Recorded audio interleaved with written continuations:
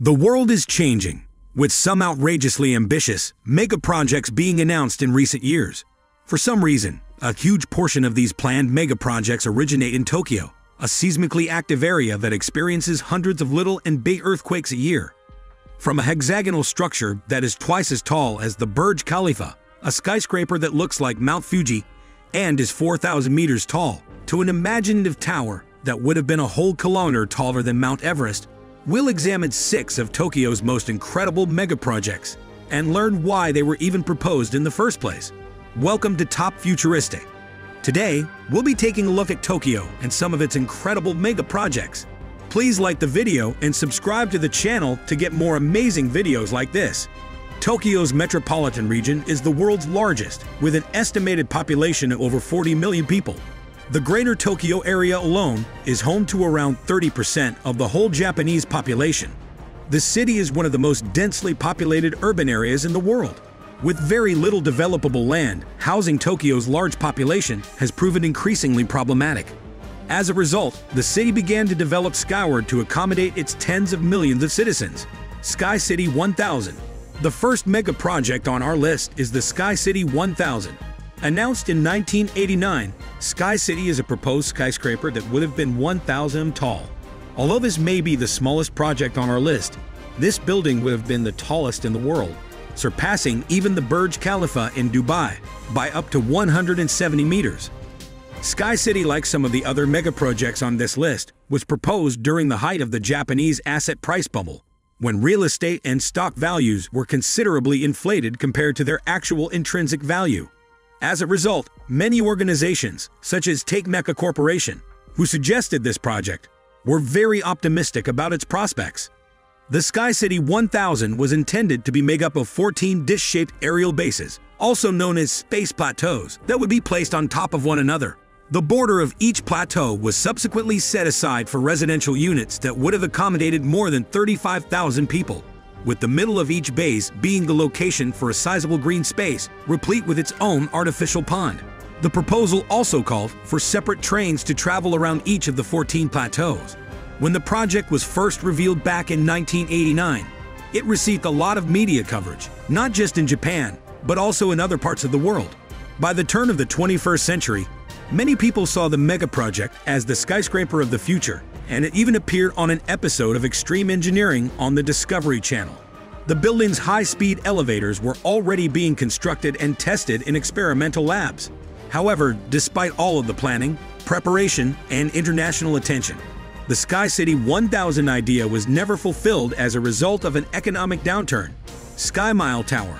With a proposed height of 1,700 meters, this project upon completion would be twice the height of the Burj Khalifa. The Sky Mile Tower was announced as part of the Next Tokyo 2045 program, a program aimed at proffering possible solutions to Tokyo's population problem and increasing sea levels. The skyscraper was designed with the long-term effects of climate change and increasing sea levels in mind. The Sky Mile skyscraper would be the focal point of this futuristic construction and would be a megacity in its own right. Due to the city's scarcity of developable land, the plan for Next Tokyo 2045 would require the construction of artificial islands in Tokyo Bay. The skyscraper itself is expected to have around 400 floors and can house up to 55,000 people at once. The hexagonal design of the Sky Mile towers is not just for show. Extensive wind tests and simulations were performed prior to project planning, and the same hexagonal shape was shown to have the maximum resilience to heavy winds. Given the tower's enormous height, vertical slots along its length were also planned to allow high-altitude winds to flow through. One of the initial issues encountered by the project during the planning stage was the supply of water to individuals on higher floors. It was revealed that pumping water from the bottom to the top would have been too expensive and inefficient. Because of this, the Sky Mile Tower is capable of collecting and treating rainwater and vapor in the atmosphere below the tower. There will also be hexagonal structures that will not only serve as artificial islands on their own, but are also meant to reduce the impact of approaching waves from Tokyo Bay. Some of these structures may even serve as ports for incoming cargo and passenger ships. The Sky Mile skyscraper and its accompanying futuristic city are expected to be finished by 2045. However, the project remains only a concept proposal up to this day. and no major developments on actual construction have begun. Aeropolis 2001. The Aeropolis 2000 is a visionary project that was planned in 1989, at over 500 stories high and 2,000 tall. The Aeropolis would arguably be the architectural icon of 21st century Tokyo if it is ever finished. The structure would be built a few kilometers off the coast in Tokyo Bay, on an artificial island with a diameter of around 700 meters, and could have housed up to 140,000 people. Aeropolis 2001 will also include a high-speed shuttle lift that will transport residents from the bottom to the top floor in under 15 minutes. The structure is estimated to take no less than 60 years to complete and will cost a whopping $330 billion. Shimizu Mega City Pyramid. With a height of 2,004 meters, the Shimizu Mega City Pyramid, which was inspired by the ancient pyramids of Giza, would be the largest man-made structure in history. This massive project is designed to withstand the test of time and all natural disasters that may occur. The proponent of this mega project is the Shimizu Corporation, an engineering firm that is no stranger when it comes to ambitious and futuristic construction proposals. They have also talked about plans like building an underwater city and building a power station on the surface of the moon. The pyramid structure would be composed of 204 smaller, individual pyramids stacked on top of each other to create the larger structure. The pyramid itself would actually be hollow and would serve as a superstructure for the 100-story skyscrapers that would be built inside, and would also serve as a barrier that could withstand strong winds, typhoons, earthquakes, and even the power of a tsunami.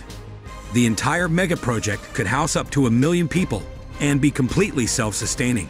To generate electricity to power the entire pyramid, a photovoltaic film will be put on the structure's trusses. In addition to solar energy, the pyramid will be equipped with wind and wave energy systems. The structure's maintenance will be performed by automated systems, robots, and artificial intelligence. In fact, the sheer magnitude of this megaproject is so enormous that it cannot be built using today's building materials and technology without the entire structure collapsing under its own weight. The project is dependent on the availability of strong, lightweight experimental materials such as graphene. The Mega City Pyramid's initial building schedule called for it to begin in 2030. However, no actual development or substantial planning has occurred since the concept was first proposed. Seed 4000. In 1995, a proposed hypothetical skyscraper called the Seed 4000 was designed. The building is supposed to imitate Mount Fuji, one of Japan's most famous landmarks. If the Seed 4000 had ever been finished, it would have reached a height of 4,000 m, making it higher than Mount Fuji and the highest point in the entire nation. The structure would have been a megacity of its own, with a total of 700 stories, and the capacity to house 1 million permanent residents due to the building's extensive internal services and amenities. Residents of this hypothetical skyscraper may live there for years without ever leaving the building. One interesting design consideration for the Seed 4000 was that the building would have had to include actively pressurized rooms on the higher floors in order for people to not experience altitude sickness similar to an airplane cabin. The tower is also intentionally designed to have openings along the structures to allow for winds to circulate around the building and not cause too much pressure on the foundations. Tokyo Tower of Babel.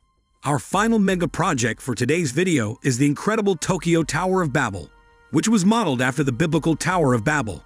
At 10,000 meters above the ground, the Tokyo Tower of Babel is the tallest and most ambitious structure ever designed. The structure is designed to be more than 1 kilometer taller than Mount Everest, making it not only the world's tallest building, but also the tallest object to ever exist on Earth. Japanese architect and engineer Toshio Ojima from Waseda University first put up the idea for the Tokyo Tower of Babel in 1992. The tower was a visionary construction, meant to house up to 30 million people and function as a self-sustaining city. The base for the entire construction alone would have been as large as 4,100 square kilometers, approximately double the size of the entire Tokyo metropolitan region. However, it is extremely doubtful that this project will ever be constructed. According to estimates, the Tokyo Tower of Babel may have cost up to $22 trillion, or over a fourth of the global GDP, and the project's completion time was predicted to be as long as 150 years. As Tokyo's population continues to rise, it's no surprise that the city has proposed so many of these incredible mega projects. As a result of the inherent difficulties that the country experiences as a result of periodic earthquakes and tsunamis, Japanese architects and engineers have mastered the art of building structures that can endure nature's wrath. Do you think any of these insane megaprojects will ever be built? What do you think future skyscrapers will look like? Please let us know in the comments section below. Thanks for watching. Please like, share, and subscribe to the channel. And we'll see you in our next video.